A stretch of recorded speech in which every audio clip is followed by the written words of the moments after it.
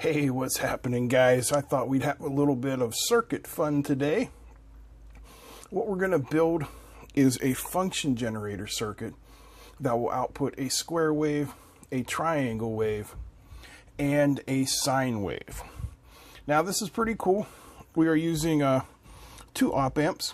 This is a 741 single op-amp, and this is a 5532 dual op-amp. And yes, I know we could do it all with a quad op-amp, but I don't have a quad op-amp on hand, so we're stuck with using two op-amps. Now, what we have here is the first stage, and this outputs a square wave right here, which we'll look at in a second on the scope. So here is our 741 op-amp, and pin number 7 is the output. So the output is fed over to this 100K potentiometer, which then feeds back to the non-inverting input. Feeds back to the inverting input, which is pin 2. And pin 2 also goes through a 1 microfarad capacitor to ground. Now, also coming out of the output is a 100K resistor, which goes to a 22K resistor, also to ground. And that gives us our square wave output. So let's go over to the scope and take a look.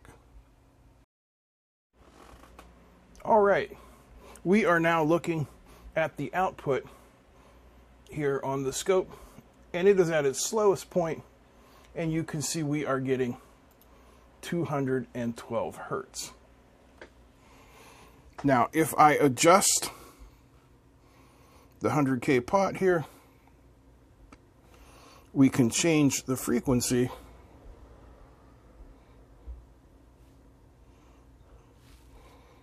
So there we are at about halfway.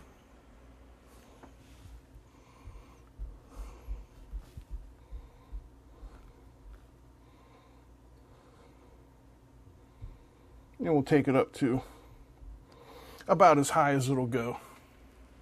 And that, you can see, is 36 kilohertz. So we're going from 36 kilohertz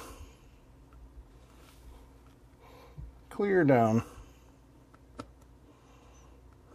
Get my finger in there to 220 hertz. So that's a pretty fair sweep. Now, this op-amp needs a dual rail power supply. So if we zoom out here, you can see I'm using two 9-volt batteries for my dual rail supply. To adjust the amplitude on this circuit, we would need to adjust the voltage. So that is our first stage. For our second stage, we're going to feed this square wave output through an integrator, and that will give us the triangle wave output. So that's what's next. All right, so you've seen the square wave output from the first stage of our little 3 op-amp function generator. So there's our square wave right there. Now, if we take our square wave and we feed it into a second op-amp, and we're going to pass it through a 10K resistor, we're going to create an integrator. Now, the integrator, the output is going to respond to changes in input voltage over time. So basically what it is the output is proportional to the integral of the input voltage. So we have another 100K here. Let's go with a 33 nanofarad resistor there. And we'll put a 10K resistor to ground. And there's our integrator. So we take our square wave, we feed it into the integrator, and we get out a triangle waveform. Let's have a look. All right, where's my pointer? Okay, here we go. So here is our output from the first stage.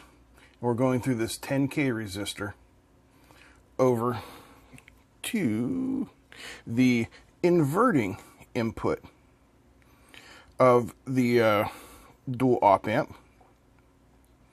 And then the output from that is coming over here to this RC circuit with a 100K resistor and a 33 nanofarad. And that is being fed back into the non-inverting input. I mean, to the inverting input. And the non-inverting input is going to ground. So now on this line right here, we have our square wave output. And on this line right here, we have our triangle wave output. And when we go over here and look at the oscilloscope, which for some reason absolutely refuses to trigger, you can see we have our square wave on channel 1, which is the yellow, and our triangle wave on channel 2, which is the green. And you can look down here and see it is oscillating at 20 kilohertz. And that, my friends, is very nice. So now if we take our triangle wave output and feed it, that's our output right here, this yellow one, feed it to the other side of our dual op-amp over here, the output of a triangle wave through an integrator is a sine wave. So that's next.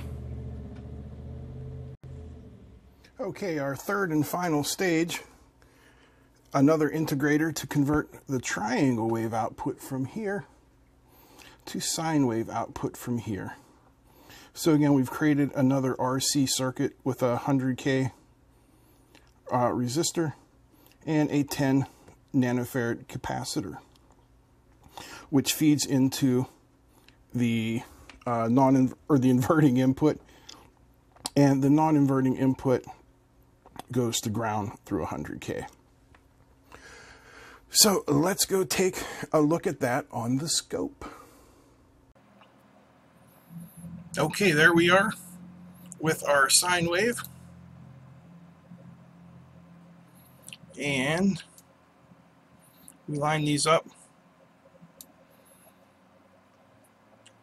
They're very close, which is strange. You would think they would be exactly on, but not quite. So there you have it, how to make a 3-stage function generator that outputs a square, a triangle, and a sine wave. Now, of course, I offset these here a little bit. But there you can see how it goes. All very nice. I hope you guys enjoyed this. I hope you learned something. If you did, give me the big thumbs up. Feel free to comment, share, and don't forget to subscribe. I'll see you next time. Bye.